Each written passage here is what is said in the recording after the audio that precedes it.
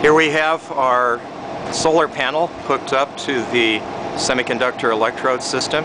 We are now producing hydrogen with sunlight at the semiconductor electrode interface with water with a background electrolyte at a millimolar concentration or less. We're now going to focus in on the bubble production. You can see the cloudy bubbles produced with the semiconductor electrode.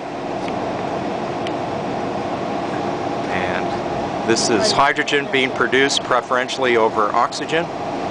And now we're going to shut the panel off to see the bubbles dissipate.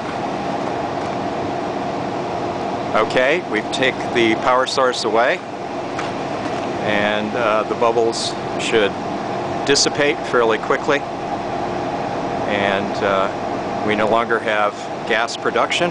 We're going to focus in a little bit closer, and we're going to hook up the solar panel. Dr. Park is putting the leads onto the electrode system, and we should shortly be producing bubbles again. Now the bubbles appear, they're emanating upward into the headspace of the reactor.